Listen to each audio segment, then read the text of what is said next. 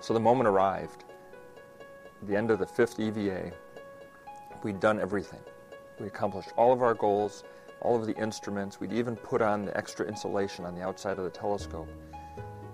And to my great surprise, in that moment when I gave Hubble one last little pat and a salute, I wasn't sad at all. I felt really happy that we'd accomplished all of our goals, we'd done our job and a little bit more, and we were sending Hubble off in the best shape of its entire career. Orbiting 375 miles above Earth is a most extraordinary scientific tool that has forever changed our knowledge of the universe. The Hubble Space Telescope is one of the greatest technological achievements in human history. For 20 years, the world has marveled at its astonishing images of our dynamic solar system and the many wonders beyond. Jupiter-sized exoplanets orbiting other suns, exploding stars and nebulas, massive exotic galaxies. These and other discoveries not only confirmed many scientific theories, including the existence of mysterious dark matter and star-devouring black holes, but also raised new questions for scientists to ponder about the origins of the universe and the endless diversity of the cosmos. Since the dawn of time, we've looked skyward and wondered, how far away are those stars? And how many are there? How did this all begin? Are there other worlds like ours out there? It was only 400 years ago, a mere blink in the cosmic timeline, that Galileo first observed rings and moons on our neighboring planets, Saturn and Jupiter.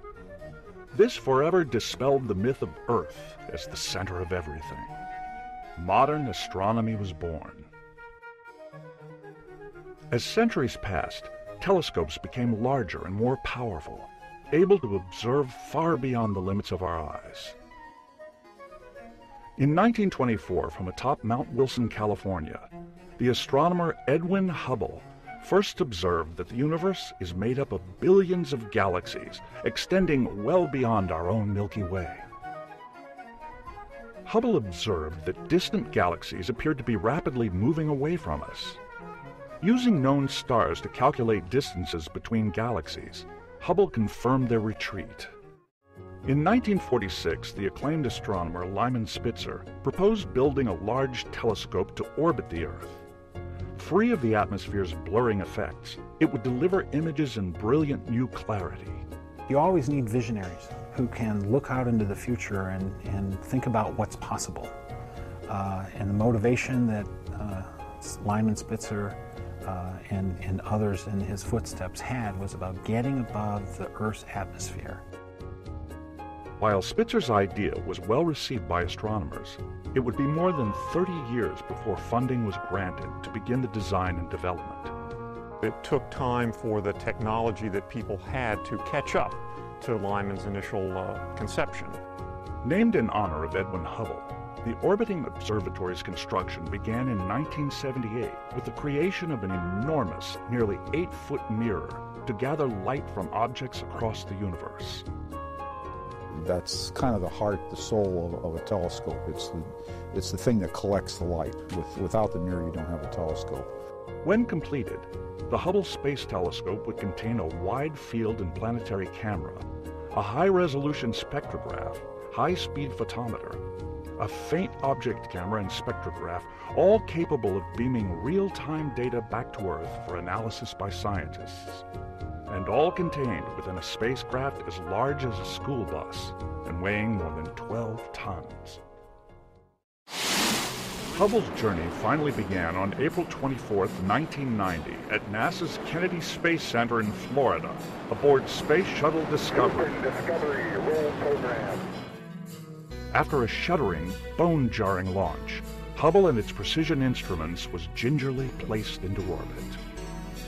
I remember the crew talked for months leading up to the flight about what the significance of the flight was going to be. There was a lot of conversation back then among the scientific community about the Big Bang Theory, and there were those who believed that Hubble would provide all the answers. Among the crew members, we thought that Hubble would provide lots of answers, but that it was probably going to revolutionize the field of astronomy and astrophysics. Light from the objects it studied would be focused onto Hubble's giant mirror, then converted into data for downlink through a communications satellite to 60-foot microwave antennas at White Sands Test Facility in New Mexico. From there, the data would be relayed to Hubble's Operations Center at NASA's Goddard Space Flight Center in Greenbelt, Maryland, and on to the Space Telescope Science Institute in Baltimore for dissemination to scientists worldwide. Now that the telescope was deployed, the promised brilliance of its photography had astronomers eagerly anticipating Hubble's first images. What they got were pictures rendered useless by a fuzzy halo around each of the sighted objects. We expected that we would have to make adjustments to make the images as clear as possible. But as hard as we tried, we could never get all of the fuzziness out of these pictures. Finally, everybody kind of got around the table and said, we've got SEER collaboration, and we cannot do anything on the ground to correct it.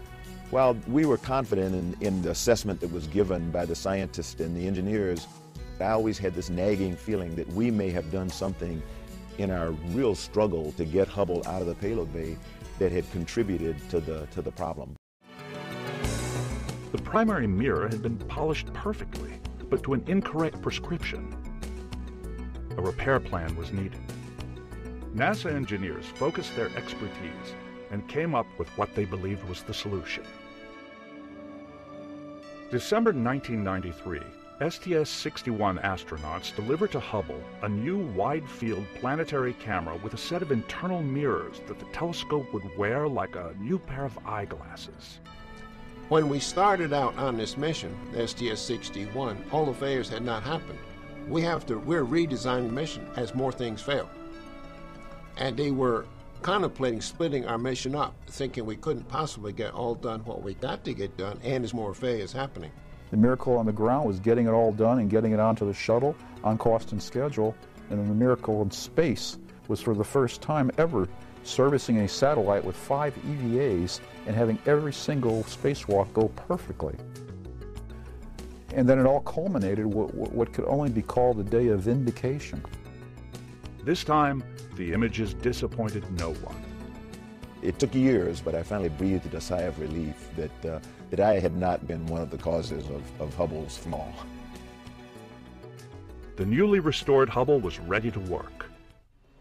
Just 9 months prior to Hubble's successful servicing, 3 astronomers at California's Palomar Observatory had discovered a comet whose enormous fragments now appeared to be on a collision course with the planet Jupiter. For Hubble, it was a golden opportunity to watch as the gas giant's atmosphere was blackened and scarred, then racked in seismic waves by planet-sized chunks of the comet. With almost every new observation, Hubble was rewriting the science books and raising new questions for astronomers. Over time, NASA would send 4 more shuttle crews to service and upgrade the Hubble Space Telescope. In May 2009, STS-125 and its Space Shuttle Atlantis crew performed the 5th and final servicing mission.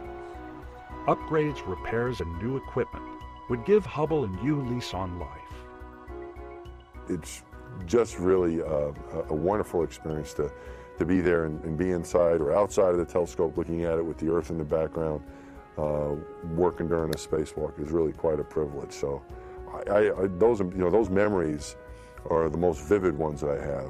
This was mission specialist John Grunsfeld's 3rd visit to Hubble. On his 6th spacewalk, Grunsfeld became the last human to lay hands on the telescope. So it's this synergy between the humans and the design of Hubble to be serviced that has really given us not one Hubble Space Telescope or one observatory, but many observatories each time we visit it and reinvent the telescope. Hubble really is an amazing example of the way people and robotics works together in space. Hubble is up there without people operating it in space every day, taking these great observations, and yet it benefits from having people come to it and inject new technology. So it's not a 20-year-old telescope, it's got brand new technology. I think it's a real lesson, and one of the legacy products of Hubble is that throughout this servicing series, this incredible series of 5 servicing missions, Hubble has done nothing but get immensely more powerful. With Hubble, our neighboring planets now reveal themselves in never-before-seen clarity. Giant gas planets like Uranus and Neptune, they sound large and they are large, but they're very far away. And to ground-based telescopes, they are small disks of light without a lot of detail. Hubble really zooms in and shows us quite a bit of detail on those planets. Surrounding us, we now see billions of galaxies in every shape imaginable, millions of light years across. It's a single point of the sky. We stared for 10 days at a single blank piece of sky, no more than a drinking straw. So you look up at the sky, look through a drinking straw, and we found 10,000 galaxies in that single pinpoint of dark sky.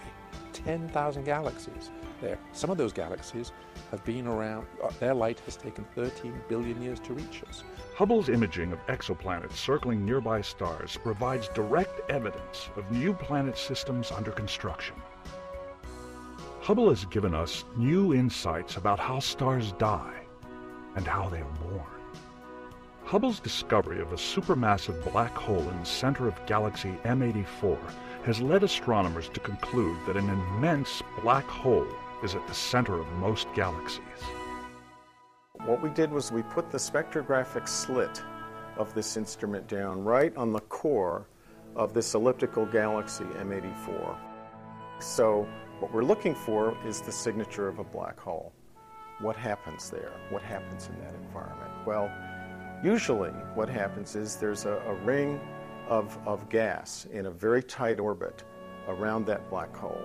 And that ring of gas is rotating very, very quickly, of course, because the black hole mass is huge. One way to recognize the presence of a black hole would be to measure its influence on the stars and gas that are close to it.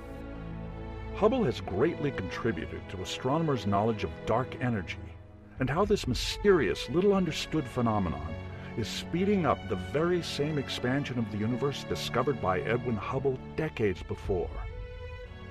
What everybody believed was that the universal expansion was slowing down due to gravity. I mean, it made sense. There's no anti-gravity that we know of, but there is now. In Hubble's 20 short years, we've learned more about our universe than in the nearly 400 since Galileo first peered into his modest telescope. Hubble's last servicing mission marks the telescope's new beginning. More powerful than ever, it will lead our exploration of the cosmos for several years to come.